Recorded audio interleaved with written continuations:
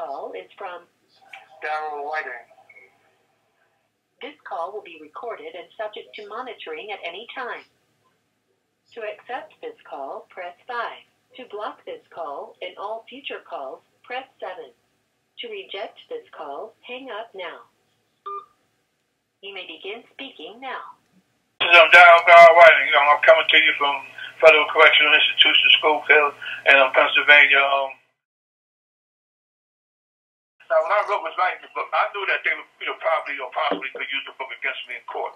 You understand what I'm saying? But because of the way that the streets was going, the gang language was, was doing, a lot of stuff that, was wild and crazy.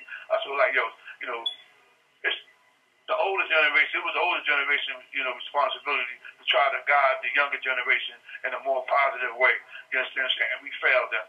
You understand what I'm saying? So to try to take responsibility for some of the failure, you understand what I'm saying, that we, caused for them. I said, I wrote the book trying to give them, some insight on it. If you're going to do it, you understand what I'm saying, do it right. Don't do it wrong. You know what I'm saying? So take it to another level. You understand what I'm saying? So I basically sacrificed myself to try to give them some insight on if you're going to get yourself involved in this here, then go about doing it, you know what I'm saying, in a positive or constructive way with the view towards getting out of it eventually. You know what I'm saying? So actually the book is like a 5-part book. You understand what I'm saying? And it evolved into they become militias and then they helping to defend the country, you understand what I'm saying, from drugs, you know what I'm saying, terrorism, both home and abroad. You know what I'm saying? So it's a whole, uplifting process to it. You know what I'm saying? They didn't give me a chance, you know what I'm saying, to put out the whole book, but once I get out, then I'm going to finish the whole 5-book series so that people could get the overall view of where I was going. I was just going to take a negative, you understand what I'm saying, and transform it into a positive, because the book was a mixture of what's true, some facts, and then, a mixture of some fiction stuff. So, so she took what she felt was true, and she used that, against me, Yeah, because she said, in the book, I came home and I was retaliating against the people who had testified against me at trial. So she was concerned with whether or not I was going to kill the 2 girls who testified at trial. I'm like, they my friends. I'm in contact with them now. They recanted their testimony on me. They not in fear of their life. You know what I'm saying? And she was like, oh yeah, right. And she went to look for the affidavits where they recanted the testimony. She couldn't find them, and that was because I didn't file it in the First Circuit. I filed it when I was in Florida in the 11th Circuit because you had to file an actual innocent claim in the state in which you was incarcerated at the time. So when she didn't see the affidavits from them, agreeing to allow me to use their name and tell the story, she, felt that I basically let out of line, and then she used that to basically deny my release. That's how that came. That's how all that went down.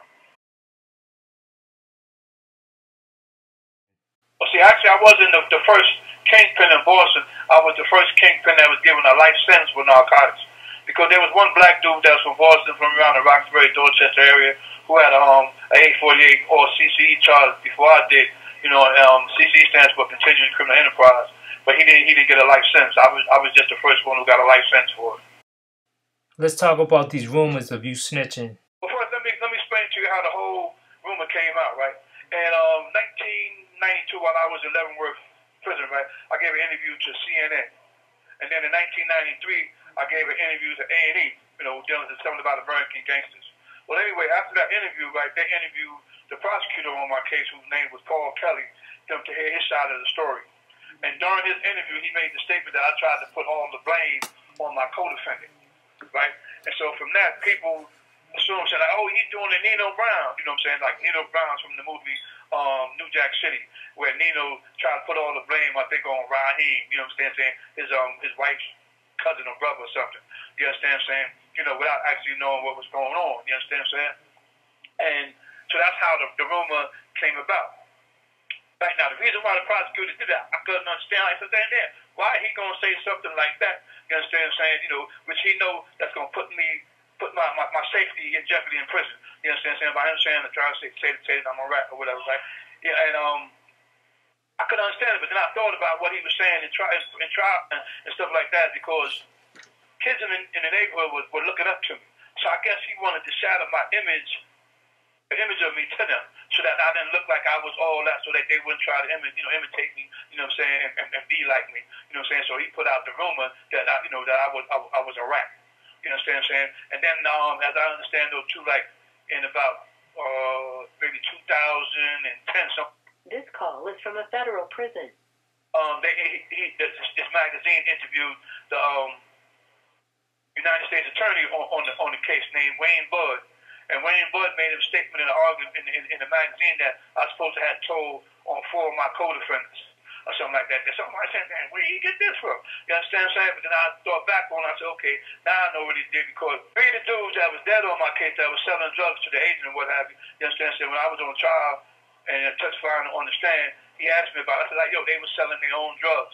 So in regards to those 3 individuals that was dead, I said that they were selling their own drugs, right? Which the prosecutors in both incidents felt I was lying anyway. You understand? Saying no matter what I said, they felt I was lying anyway. So now everybody was selling drugs for you or whatever. You understand? Saying, and we know they wasn't they wasn't selling their own drugs.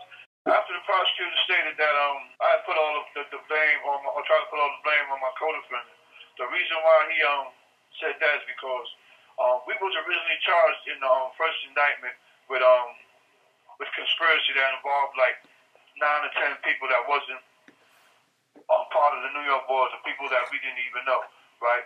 So from that day, right, we was going, our defense became multiple conspiracy defense. And what a multiple conspiracy defense is that if you find a defendant guilty of a conspiracy other than the conspiracy mentioned in the indictment, then you must find that defendant not guilty. That would have been the instructions for the multiple conspiracy, right? Okay, so there was like 50 of us charged in the indictment, but of the 50, only like say 6 of them, 5 or 6 people had any involvement with the undercover agent. You know what I'm saying? But in return, right?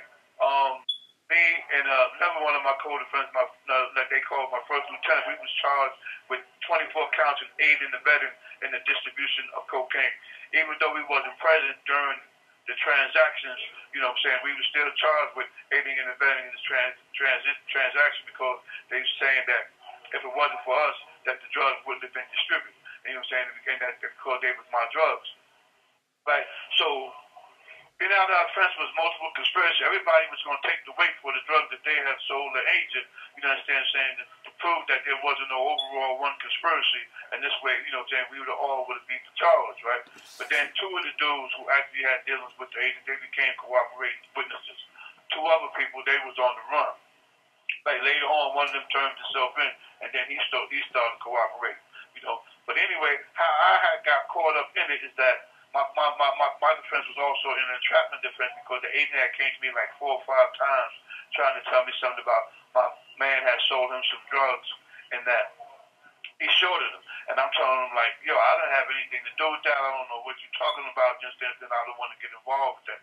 You understand what I'm saying? So after about the 4th or 5th time, he came back to me and he told me that, yo, if you don't straighten this out, I'm gonna end up doing something to your man, right? Like I felt like, what? So now I'm heated, because he was coming around to my business at my club, you know what I'm saying, coming to my office, you know, trying to see me, tell me this here. So then I said, yo, come on with me, man. And so then I took him down to the project, and I told my man, like, yo, if you owe this dude anything, man, give him what you owe him and stop fucking with him. And that's how I got caught up in one of the transactions with my man. And then, you know what I'm saying, my man said, nah, he cool, I'm all right. So I told myself, yo, if you want to keep on fucking with him, that's on you, man. You understand? But I would suggest that you leave him alone. You understand what I'm saying? And then another time, he gave me $5,000 to get my man, so I got caught up in that. And then one time I came up in the office when they was counting money, and I was caught on tape. You know what I'm saying? You know, talking, you know, while they was conducting their business. So those 3 things, those 3 counts there was the only 3 counts that they had any information on me in regard to the conspiracy or any involvement in the conspiracy. And you know what I'm saying? In order for me to present my entrapment defense, I had to take the stand and explain how, you understand, saying that I had told him 3 or 4 times that, you know, I didn't sell drugs, and he kept pursuing it, and that's how he entrapped me. You understand what I'm saying? So my man, he was agreed to take the weight for the 3 charges that he got me involved with, you know. So when I took the stand, those are the 3 charges that I put the blame on him for, right? But at the same time, I was telling, I testified for him that he wasn't no drug seller and that the agent entrapped him too by enticing him by telling him, like, yo, he would give him $1,000, to buy drugs from him, and my man would go and cop the drugs from somebody and give it to the agent, This call is from a federal prison. But he, really didn't sell any drugs, so that's how the prosecutor said that, I tried to put all the blame on my man, and without telling the whole true story. He only told a half of the story, and that's how all that came about. I explained most of that in the book, and that was part of the reason why I wrote the book, to clear that up, let everybody know what actually had transpired during that, So, but just at the same time, to make me look bad, they put out these rumors, which has no factual to it. At one point, I even tried to get a couple of attorneys. I was like, yo, I would like to, sue these prosecutors for slander, and libel, because they kicking dirt on my name, and at the same time, it's being done maliciously, because they put my life and safety in jeopardy in prison by putting out these false rumors on. You understand what I'm saying? But the 2 or 3 attorneys I have spoken to, being eligible prosecutors and stuff, and being because of my street reputation and stuff anyway, they really didn't want to pursue it. You know what I'm saying? But I basically left that alone. You understand what I'm saying? But as far as any truth being said about that, people that know me, you can't ask nobody in Boston if I'm a rap. You can't have nobody in my hood if I'm a rap. Out of my 49 code friends, you ain't gonna hear nothing about me being no rap.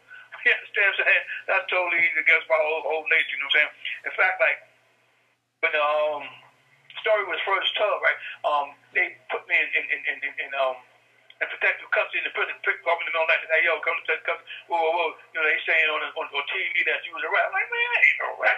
You understand? So, yo, we got to do it for your protection, right? But then these 2 OGs from New York, known, old timers from New York, they went to the administration and said, look, we know this man personally, you understand? And we know his people, you understand what I'm saying? And we know a lot of people that know about him. That man is not no rat. Let him out, you understand what I'm saying? So they got me out of, protective custody. And one of the persons' was,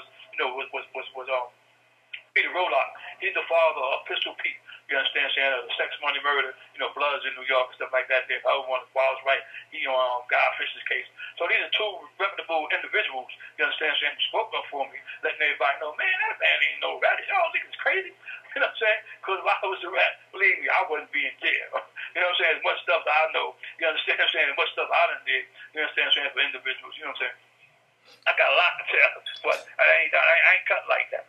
You know what I'm saying? Let's go back to the far as me being a narcissist, right? Now, when I was writing the book, I knew that they would, probably or possibly could use the book against me in court.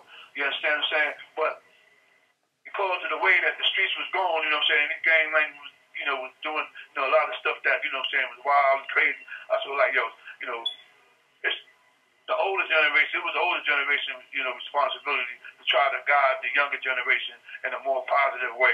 You understand what I'm saying? And we failed them. You understand what I'm saying? So to try to take responsibility for some of the failure, you understand what I'm saying, that we, caused for them. Yeah, I wrote the book trying to give them, some insight on it. If you're going to do it, you understand what I'm saying, do it right. Don't do it wrong. You know what I'm saying? So take it to another level. You understand what I'm saying? So I basically sacrificed myself to try to give them some insight on if you're going to get yourself involved in this here, then go about doing it, you know what I'm saying, in a positive or constructive way with the view towards getting out of it eventually.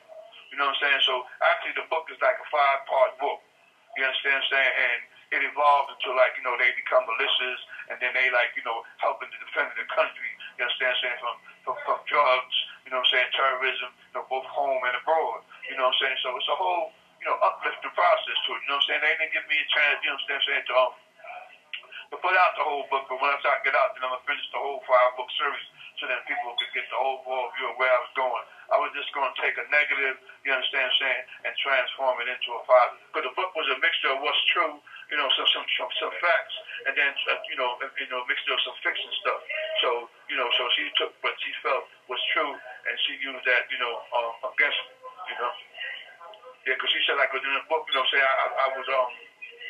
came home, and, I was, retaliating against, the people who had testified against me at trial, So she was concerned with whether or not, I was going to kill the two girls who testified in trial. I'm like, yo, they my friends, I'm in contact with them now. They recanted their testimony on me.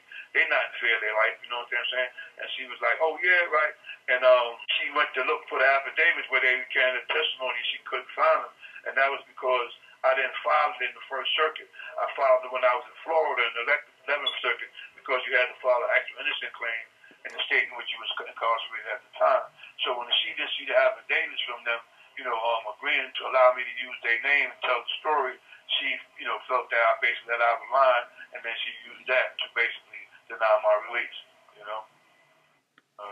That's how that came. That's how all that went down. Oh, yeah, one more thing I want to speak on, right, is the fact that, it was stated that in court, that I cried in court when I was in court. And in regard to that, I did get choked up in court, and sat in the chair, right?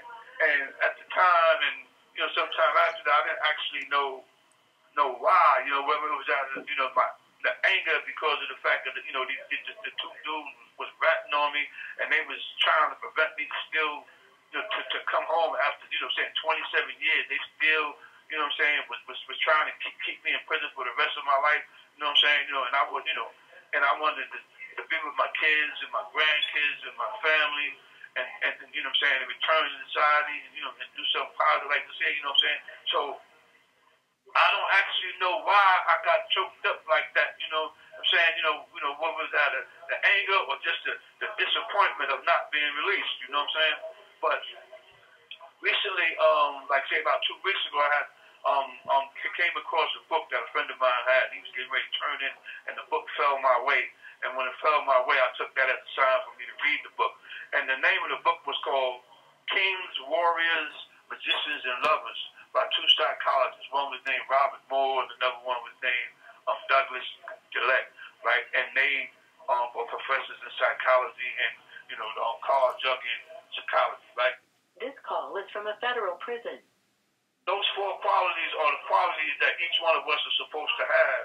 And in the quality of the lover is that, you have love for, your people, for the world, So I related that to the reason why I got choked up in there, is because of the fact, like, I'm at the stage where the lover in me was awoken, and that, I become somewhat more sentimental towards things because of the love for life. You understand what I'm saying? The love for, my people. You understand what I'm saying? The love for my family. You understand what I'm saying? And that's what I end up associating it to. You know what I'm saying? Because even like now, like, I catch myself, when I watch movies of slavery, you understand, so I catch myself getting choked up. You understand, so like when I watch movies of Black Pride, like when we win awards or the certain achievements that, our people attain, I find myself getting choked up, you understand what I'm saying, because I'm like, yeah, you understand what I'm saying, that's us.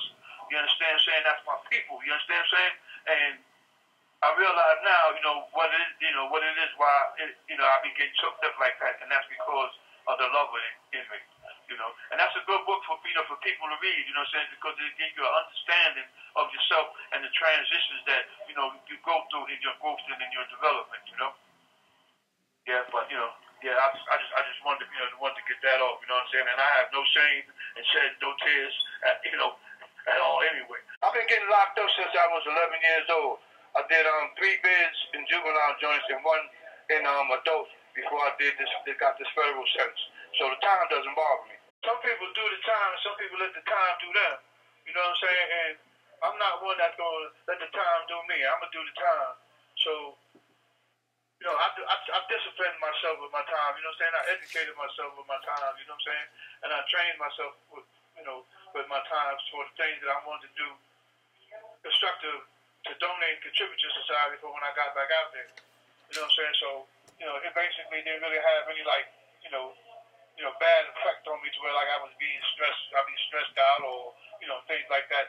Nah, I'm not going to do no bit like that. You understand what I'm saying? I'm a handle mine, But other individuals, like I say, it affects different individuals different ways, The petitions to Congress, right, there's 3 of them, you know what I'm saying? One is a petition to change the form of the government from a republic form of government, which means that it's government ran by our elected representatives. And so the people are so dissatisfied with the way our elected representatives are handling the government, you understand, saying that's about time that we try another way. You understand, saying another way that we should try is a democratic form of government. And a democratic form of government is government by the people, exercised directly by the people or through their elected representatives. You understand, saying, because our politicians and elected officials, they're not doing what we want. They're not doing things how we want things done and what things we want it done. They're busy, you understand, saying, catering to their own personal interests and goals, you understand, saying, and the personal interests of, you know what I'm saying, of the rich and the wealthy, you understand, saying, and things like that. And we getting, the short end of the stick. So it's about time for us to take control of our lives, you understand, saying, for what the Constitution was actually created for, you understand, saying, so that we can experience true liberty and in the pursuit of happiness. And we're not getting that under our present government. You know what I'm saying? So I'm submitting a petition for signatures on the Action Network website for people to accumulate signatures to present to Congress to have a hearing on it. And say, like, yo, we want to run the government ourselves. You understand? Saying be a self-governing government, a self-governing democracy. You understand? Saying because the United States is really an experiment. And for the last 400 or 500 years, we've been experimenting with a republic form of government. This is basically what the Romans had, republic of government. You know what I'm saying? Their Senate ran everything for the people. You understand what I'm saying? And they and then we see what happened with the Roman Empire. You understand what I'm saying? It collapsed because of the abuse and the corruption and the malpractice of the Senate. You understand what I'm saying? So when they came here to the United States when they first established it, because the people were fundamentally illiterate and wasn't educated, and so the elected representatives took the responsibility of running the government for them until the people were educated enough actually to govern themselves. Because the plan of the United States is for an enlightened democracy. You understand, saying where people have the capacity to perceive the real nature of things. You understand, saying which presently because of the deficiencies that they have, the cognitive deficiencies that they have, that they weren't able to. See what I'm saying? So that's what we need to be doing now. Concentrate on trying to do now, experiment with now, to see what could become of that. Because, like I said, things aren't being done in the best interest of the people and the best interest of the country. You understand? Our democracy, our country, everything is collapsing. You know what I'm saying? It's deteriorating. It's destroying itself. And we gotta stop that. You know what I'm saying? Because we're the greatest country in the world. You understand what I'm saying? And we are the what they would say, the world order. Other countries and stuff try to imitate us and want to be like us. But at the rate we're going now, we're losing all that. You understand what I'm saying? China is trying to, you understand, to become the new world power and be the paradigm for all other countries and stuff to emulate. And then the other petition that I prepared, you know what I'm saying, is for Congress to enact legislation to grant women the right of abortion. You know what I'm saying? I be hearing on the TV nowadays that you have these young girls, they are choosing what they call sterilization rather than going through unwanted pregnancy. You understand? So incest pregnancy or rape pregnancy or pregnancy they just don't want and aren't ready for. That would create some type of financial burden, or mental burden on them. You understand? And they're being deprived of this natural right. You understand? The Roe versus Wade Supreme Court case was overturned because it was based on the privacy concerns. You understand? I can't imagine that was for doctor-patient, confidentiality, or women to say like, how do you even know that we are wanting abortion or seeking abortion unless somebody is infringing on our privacy? I haven't read the Roe versus Wade case, but like I said, I know it's based on privacy. You understand? Where the petition that I'm filing is for Congress to enact legislation, guaranteeing women their. This call is from a federal prison. The civil and constitutional rights, you understand, saying, to choose what's best for them. You understand what I'm saying? So I filed that one of the other petitions. And then the third petition is to enact, legislation to enact a code of ethics for the Supreme Court. You understand? So term limits for the Supreme Court, impeachment procedures for the Supreme Court. They have none of these things, you understand, saying, for us to be to oversee them, so they pretty much make the decisions that they want to do and doing what they want to do in the interest of, like, the wealthy or big corporations, and without giving us our just due. You understand? So we need to put something in place to protect those against those violations by the Supreme Court. You understand? When they're not making decisions in the best interest of the people in the country. You understand? And we need to change that. You know what I'm saying? And those procedures aren't, enacted in the Constitution. So, and when they're not enacted in the Constitution, then those rights and authority that we have is given to the people, because actually the people are the supreme sovereignty of this country. You understand saying? What the sovereignty means? We are the supreme power of this country over legislation, over the president. You know what I'm saying? Over the elected branch of the government, over the judiciary branch of government, and over the executive branch of the government. This is a country supposed to be by we the people. And those are what my petitions are about. They're up on the Action Network website, you understand saying, for signature. And if we get the majority of the votes, then by constitutional law, then they have to respect and honor that and grant what the people want. You know what I'm saying? So this is something for, for the people to really look at, and for other countries to really see that we are truly about a democracy. You understand what I'm saying? And if this truly the American way, you know what I'm saying? Because if this is what the people want, then this is what they're supposed to be given. If you'd like to learn more about OUR, which stands for Our United Resources, go to our website, www.spiritoftruth.info, and its nine subsidiaries that we are starting. One of the things that we are doing is establishing a social economic system for the poor and the lower class that creates jobs and equity investments that will increase income by $6,000 a year.